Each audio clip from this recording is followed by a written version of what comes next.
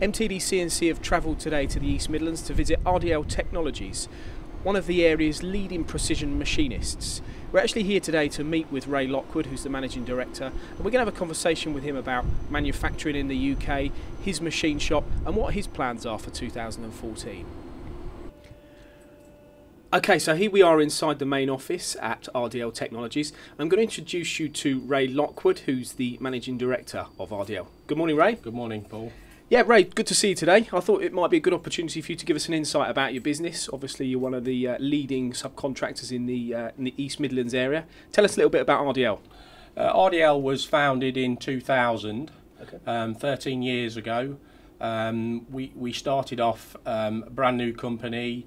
We've grown year on year, every year. We've introduced things like night shift working, Okay. weekend working, which obviously gives us the edge over our competitors. That is one of the reasons why we've grown every year. Right. Because we've now got the ability and flexibility, Yeah. which customers demand nowadays, Okay. to produce the components that they want in Yeah. the time frame that they want. So you run a night shift here. What do you run, 5 days a week or 7 days a week? We are actually open 7 days a week. We run a 3-shift system. We do 4 days, 4 nights, and then we run a 3-day weekend. Right. Okay. So you're pretty much production machining, yeah, all the time. Yes, we are. The only time that we don't run is nights at the weekend, which obviously then we've also got that to introduce if demand requires it. And what sort of industries are you servicing here?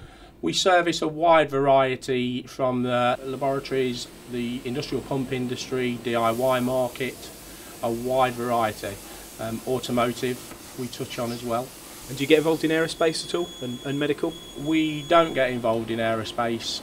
We do medical for a medical supplier. We don't deal direct in the medical industry, but we do medical through a second source. And business good at the moment? How's things been in 2013? Business is very good at the moment. Yes, we're pressing on. Year on year, we are increasing business-wise and staffing levels, turnover, machinery.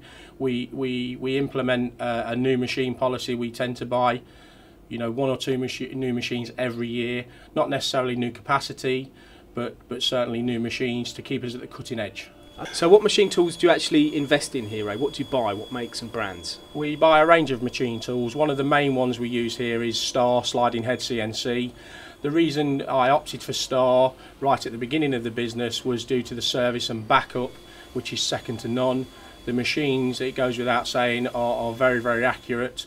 The oldest machine we've got in the shop is a Star. It's 2003 and we still turn to microns. And how many stars have you actually got here? We've got 7 ranging from 16mm capacity right up to 32mm capacity. Right, and other machine tools that you buy? Other machine tools we buy, one of the other main machines we use is Hardinge. We use Hardinge lathe, turning centres and machining centres. We've got varying sizes, vertical machining centres, including a twin pallet machine.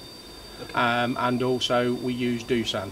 All of these machines are backed up with our main tooling supply we use, WNT. We have 2 of their vending machines in the back office for ability to get tooling out 24 hours a day, 7 days a week.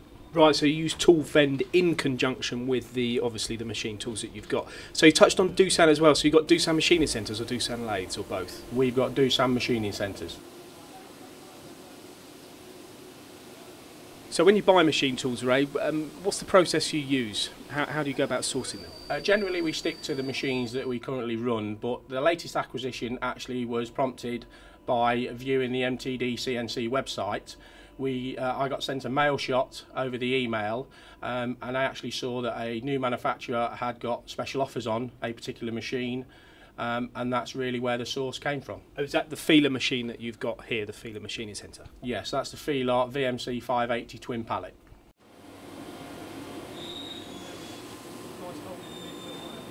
As we get to the end of 2013, how's 2014 looking for RDL? 2014 is looking very bright. We're undergoing a lot of changes next year. One of the main things is that we're implementing ISO accreditation in conjunction with the BSI. I've brought a new quality manager in to implement that, and hopefully that will take the business to the next level.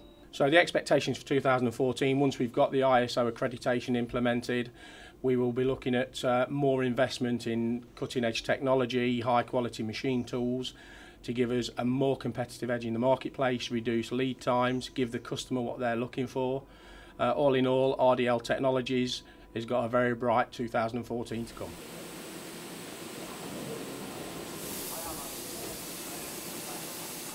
A great example of a company that started with small beginnings, RDL Technologies is a business that invests in high quality precision machine tools and certainly has a bright future.